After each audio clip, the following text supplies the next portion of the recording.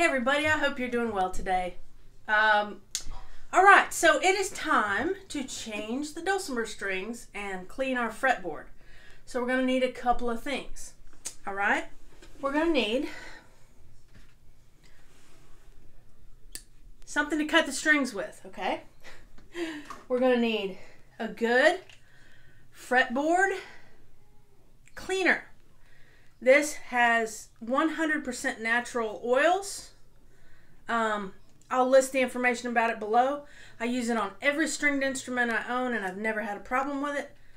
So if you're interested, that link will be below. And of course, you will need new strings for your dulcimer and a rag to use the fretboard oil, like an old t-shirt or something like that. Okay, so let's get to it. The first thing I'm going to do, well, one thing I want to talk about real quick is that you may have a scroll head like this, or you may have like a peg head with like a flat paddle and guitar style tuners. So either way, we're gonna put the strings on pretty similarly. But if you want to watch, so the first thing we need to do is we need to grab our snips here.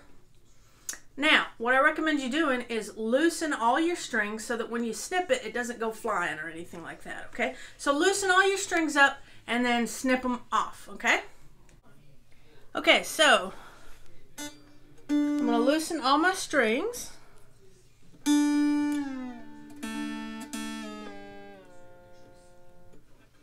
Get them loose.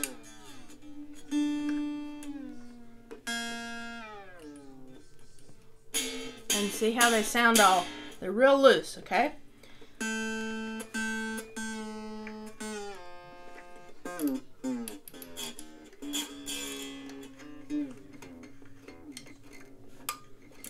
And you can tell if you're loosening or tightening your strings. Isn't that lovely sounding? By how it sounds. Okay, now we're just going to carefully snip off our strings. Alright? And we want to make sure we take that string off that back side and we wind it up so that you can keep track of it. Of course, I'm losing track of it right now, but we want to keep track of it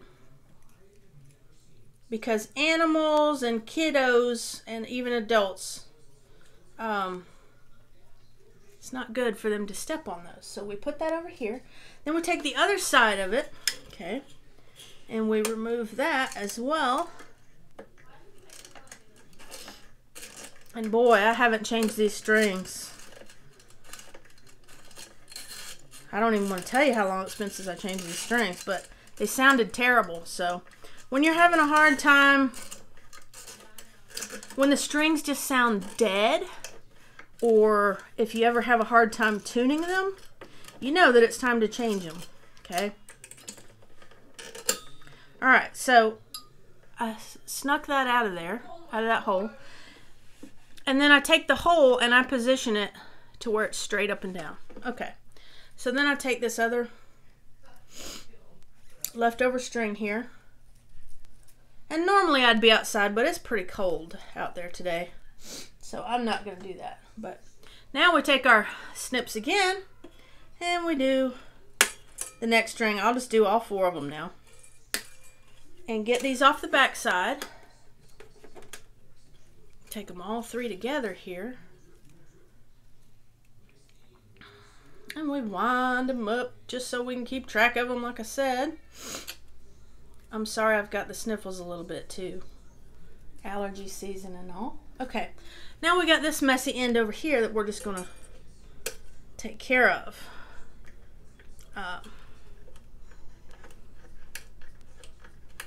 Now, with these scroll types, okay, we want the string to go over the top of the pole and under when we put new strings on, okay?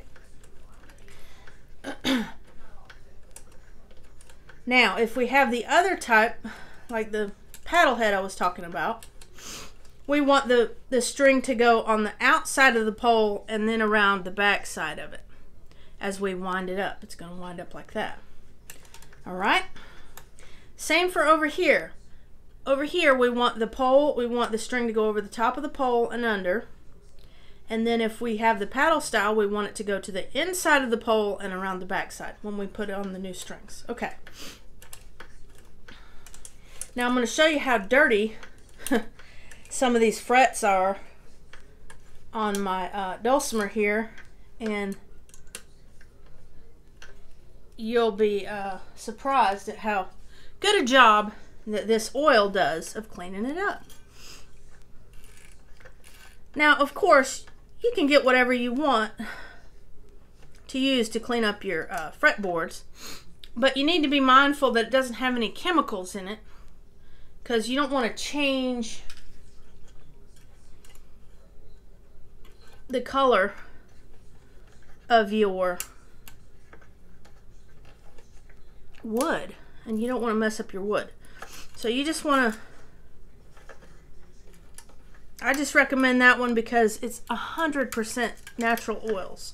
There's nothing in that that's going to mess up your instrument. And we've invested a lot in our instrument, and we want to take care of it.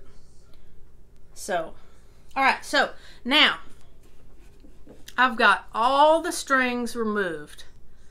Now, you see how those are kind of shiny.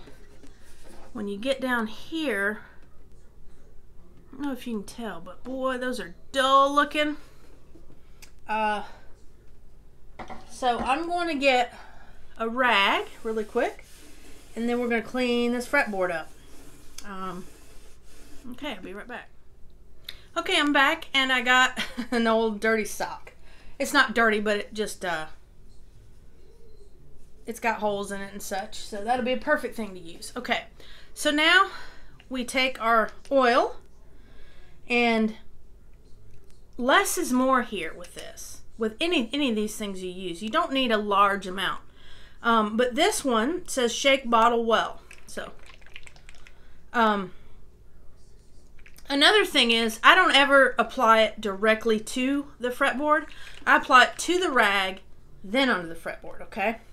And you'll see how little of this I use. I mean, it's amazing. First, I'm going to just wipe down, give it a good little wipe down here.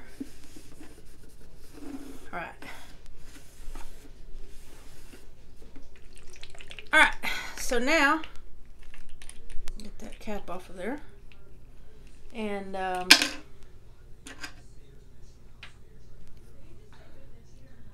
we're just going to put a tiny little bit, like 2 drops, and then we're going to just work it in there, going down.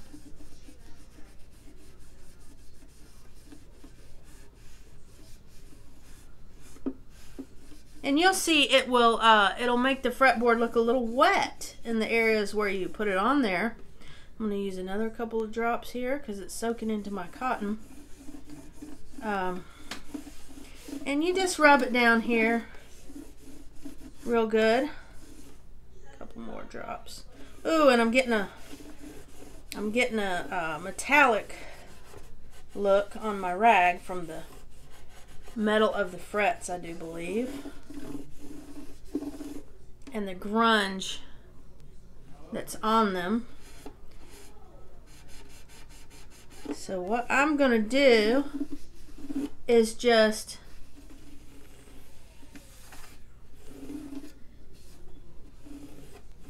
I'm gonna take a few moments. I'm gonna turn the camera off. Let me put this lid back on this. But if you feel it, you'll feel that it's real smooth after you apply that. And we just wipe it back off. And again, like I said, less is more here, so don't put too much on there. But I'm going to take a few minutes, and I'm going to really clean my frets up, because they are yucky looking. Yeah, and I'm getting some grime off of them. So I may actually take an old toothbrush here real quick. Here, let me, and you know, this is kind of disgusting, you guys, but this is, you know, fingernail oils and things Can you see that little buildup there that I'm getting off? Fingernail oils and stuff like that will get them a little dirty. So what I'm going to do is I'm going to stop the camera, and I hope you can see that and see how grimy those are. These are a little cleaner because I play them so much. But okay, I'm going to stop the camera and scrub those out just a little bit, just with a light soft bristled toothbrush, and get that cleaned up. And then I may apply just a touch more oil after I have scrubbed that. It may come off a bit, and I'll be right back.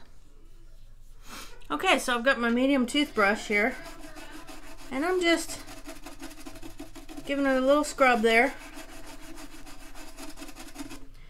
to get that fretboard, that fret wire cleaned off real good there. And I'm using a,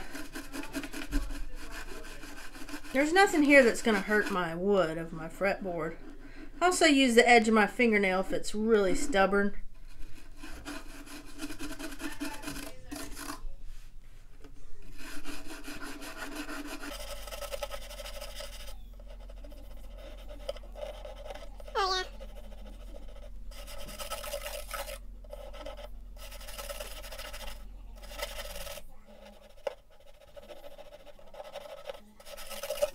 And I don't want you to be afraid to change your own strings. It's not that difficult. I would recommend when you go buy a set of strings that you buy at least 2 sets. They're not that expensive, but go ahead and buy at least 2 sets in case you have a little faux pas of some sort. And then you won't worry too much about messing up. It's not that hard. And you'll have the satisfaction of knowing that you did something, and you know that you can take care of your own instrument. So just go down, clean them up if they need cleaning up. If they don't, that's fine. Okay, so now we are ready for our oil. So now we're ready for our oil, and we get in next to those wires, and it's going to clean and condition your fretboard. And I'm just using like a drop at a time here, people. So you can overdo it with this stuff.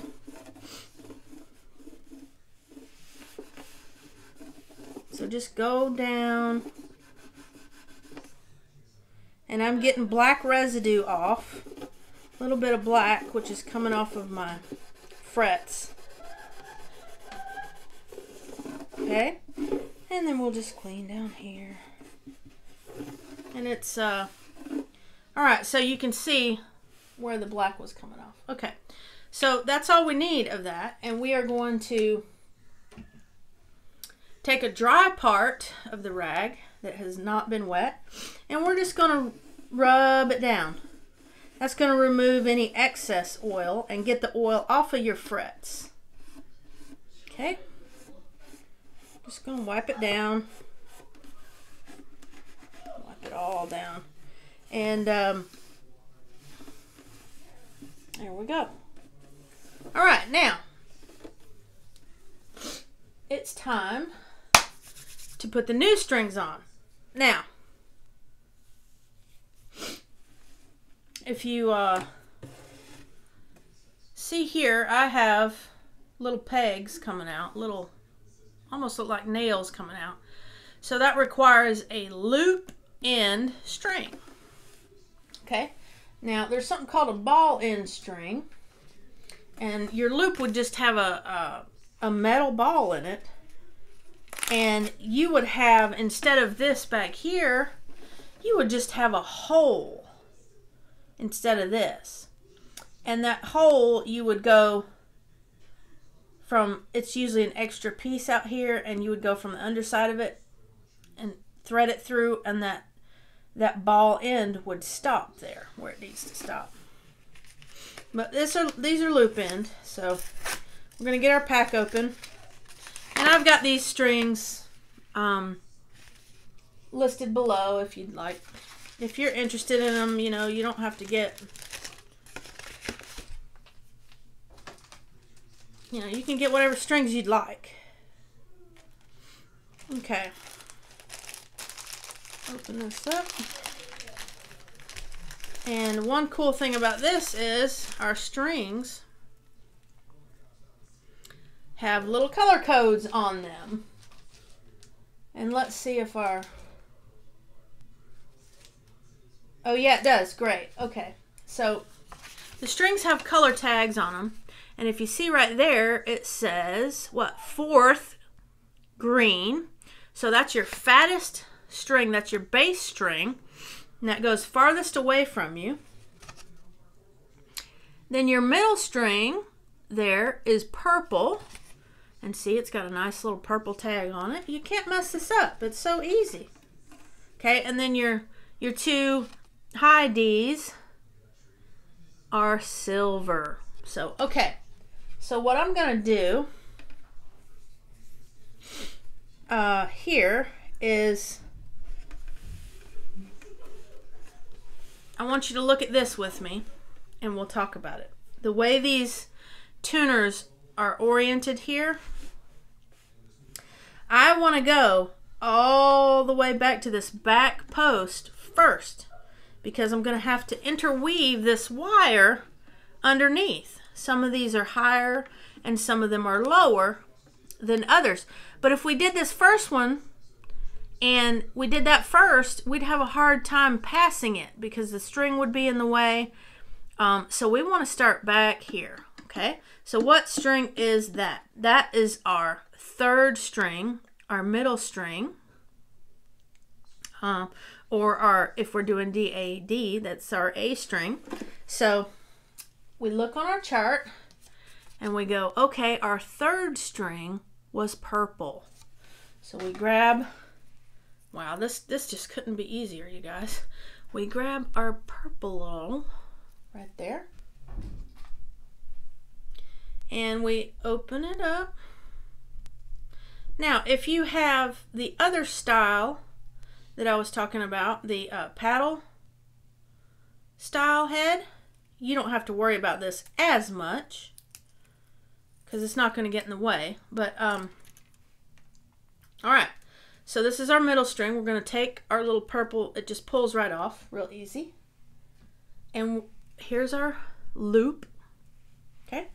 And we're going to put it where that middle string would be. Okay, so farthest away from us is our bass string, that big one. So that's our 4th string. This is our 3rd string. These 2 over here would be our 2 D strings, our highest and smallest strings. Okay, so that middle one's right there. So I'm going to put this right here around that little slot. And I'm going to bring it up. Now, I have some different spacing options here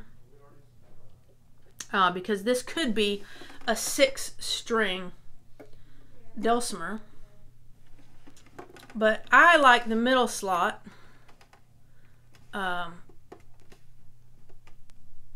so that's the one I use because that puts it like almost perfectly in the middle of my fretboard. Okay. And then I just keep my other hand down as I'm pulling with this left hand. I just keep my right hand down to hold that into place back here so it won't slide off. Okay.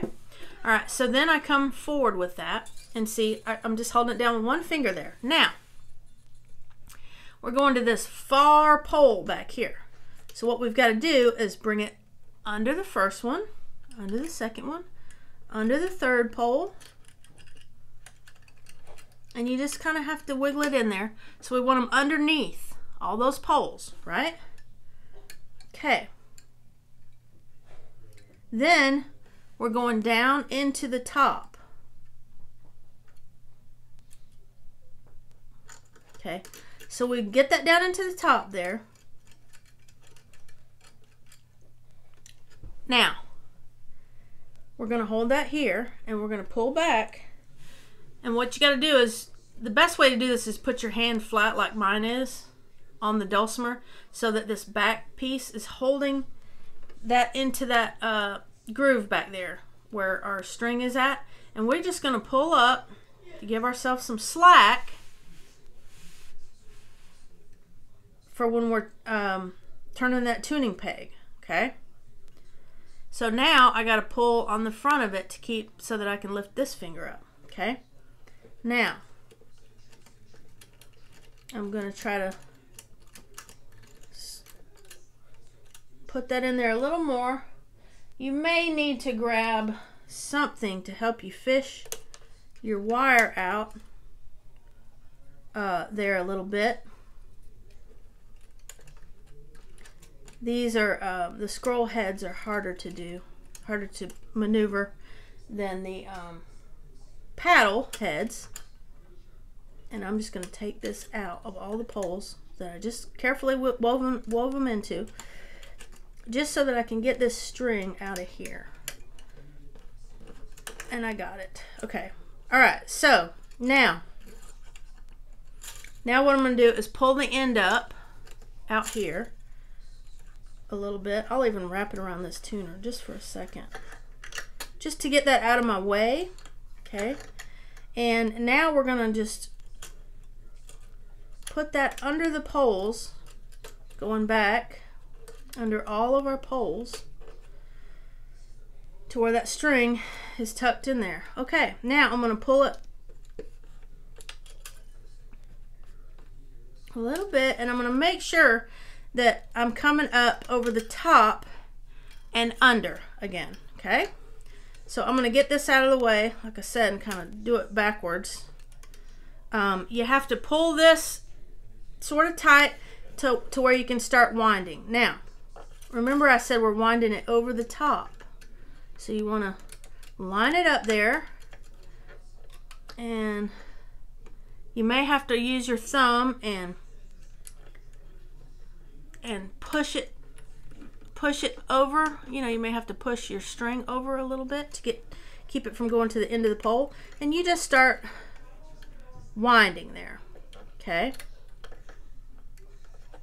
And after you've wound it a little bit, you want to cut your excess off with your snips while you're still holding it tight. All right, that fell on the floor. I'll get that later. But now we've got room to twist. So we're twisting that around the pole. And we want to make sure, of course, that we're leaving enough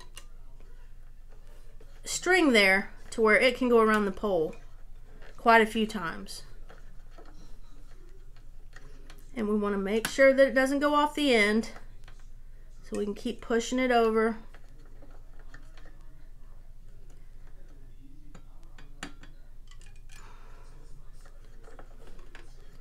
And we just get it to where it's loosely on there. You can see how that's done there.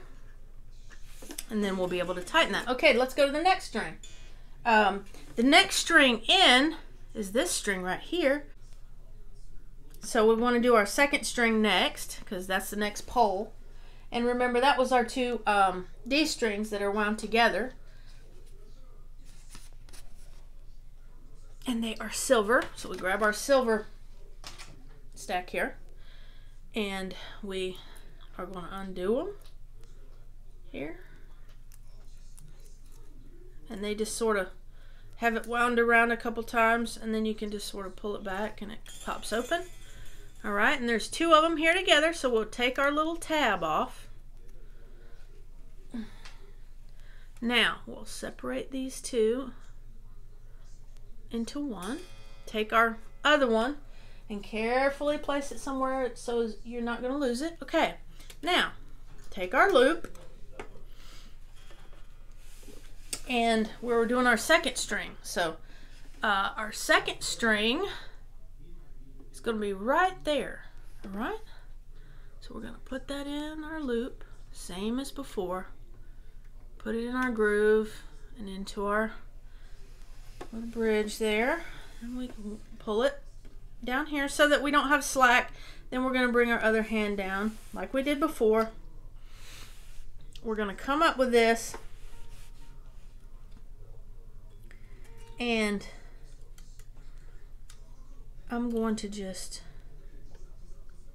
go down with it first. And I'm gonna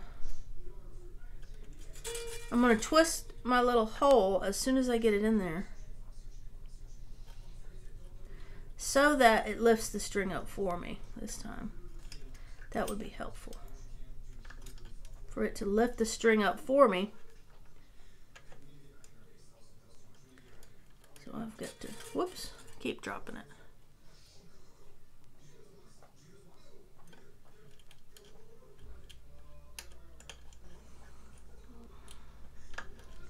Feed it in a little more and then lift it up again.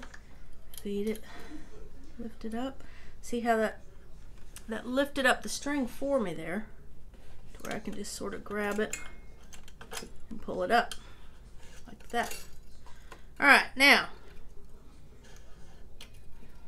I'm going to pull that up carefully, and then I have to wind it.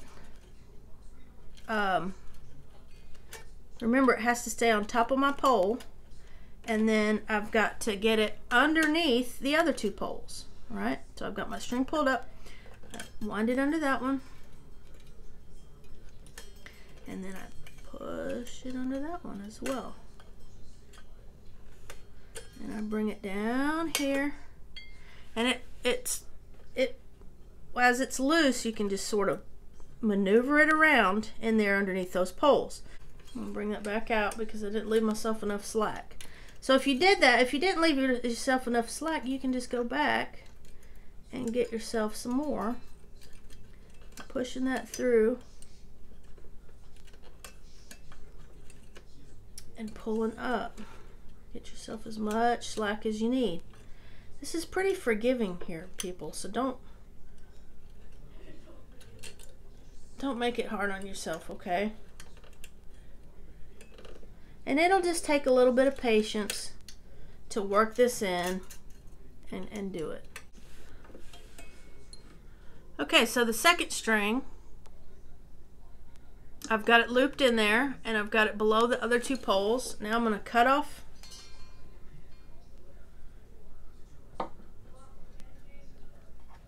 my piece there, and I'm going to wind her up.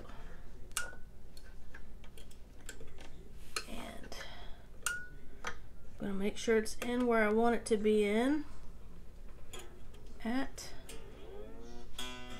And I'm not tuning it very much. Okay, now let's get our other small string, our first string. And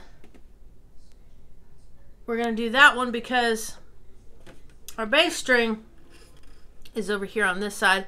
It's not going to bother it. This string right here going down like this is not going to bother that. So I'm just going to go ahead and put that one on next. And that is our first string.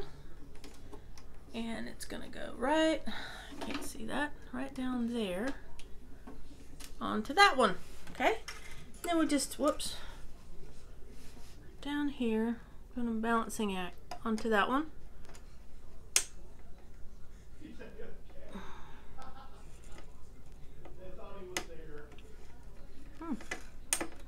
There we go.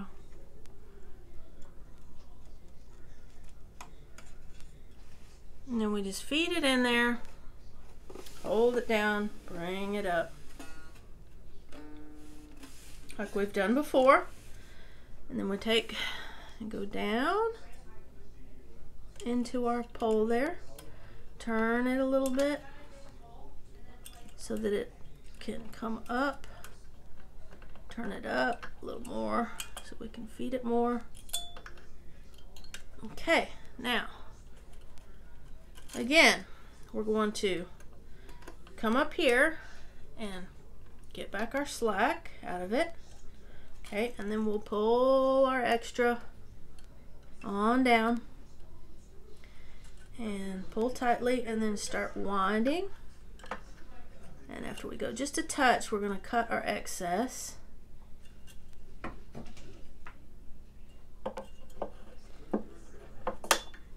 Okay. And then we're going to put that there. and wind her up.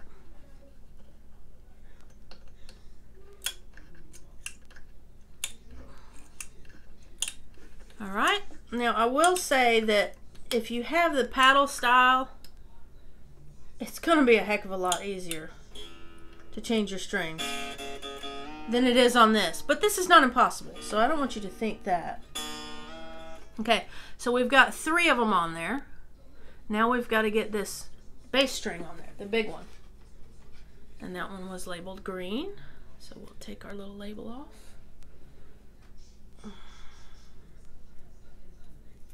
Get our string out. Whoop.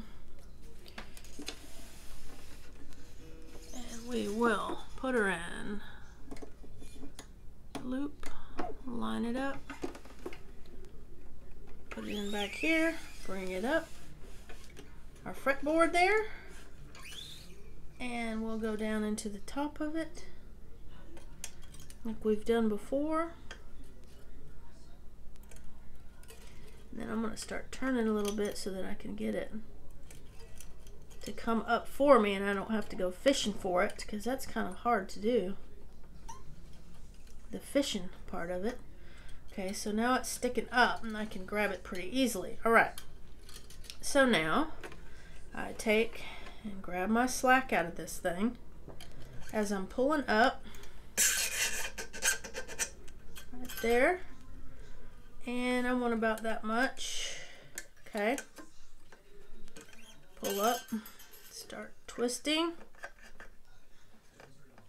After I get around 1 revolution there, I'll cut her off. Just as low as I can in there. Okay. And then we're just gonna twist her until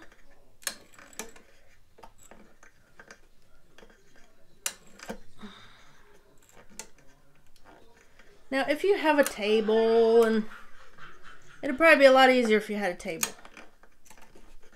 that you could do your work on here. Now, as we get it closer, we want to make sure we thread it in at the nut here, where it's supposed to be. And again, as we get it tighter, we just want to have it just tight enough. All right, there we go. All right, now you have strung your dulcimer. Okay, now there's what it looks like.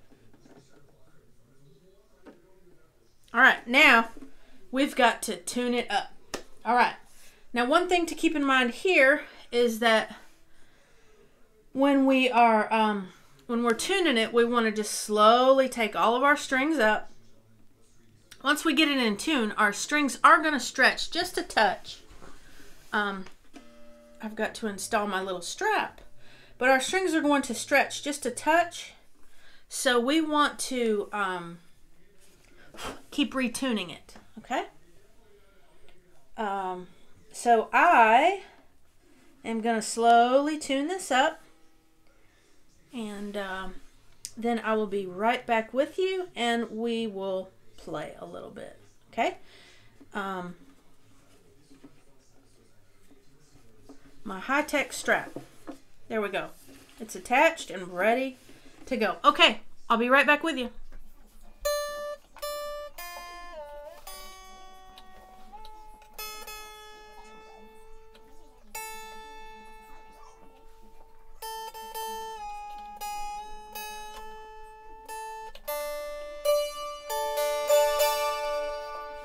Now, remember I said your strings will stretch, so just be prepared to tune them multiple times. Alright, now that we've got it in tune, here comes the best part. Playing. Oh, playing after we put new strings on. Oh, it's beautiful.